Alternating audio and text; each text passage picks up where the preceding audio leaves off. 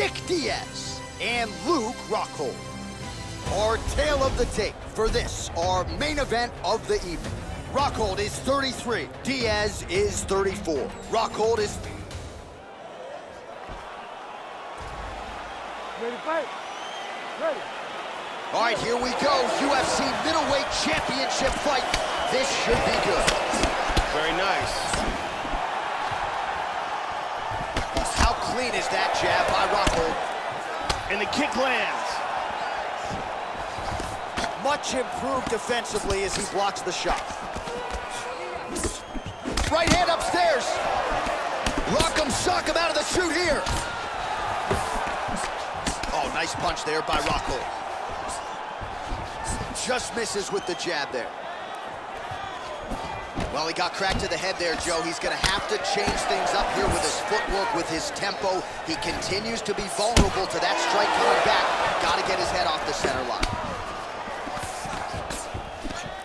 He's doing a great job of blocking things here. Diaz gets caught with that punch. His chin is held up thus far. Gotta shore up the defense here. He's got him hurt here. Back to the feet. He hurt him with that hook. What a fight we got going on here. Oh, he's going for it here. Looks like Rockhold's shot there is blocked. Nice punch there by Diaz. Oh! This could be it. The left hook hits home. Vicious. Oh, he's hurt. He's hurt. Big body shot. Body. Good combination. Oh, he's hurt. Oh, he's knocked out. Wow. And here's the end of the fight.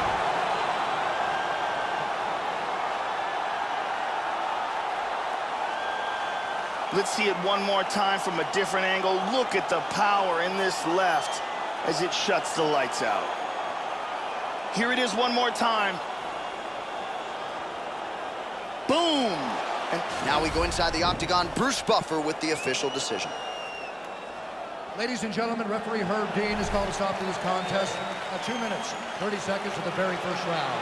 Declaring the winner by knockout and new UFC middleweight champion of the world, Nick Diaz.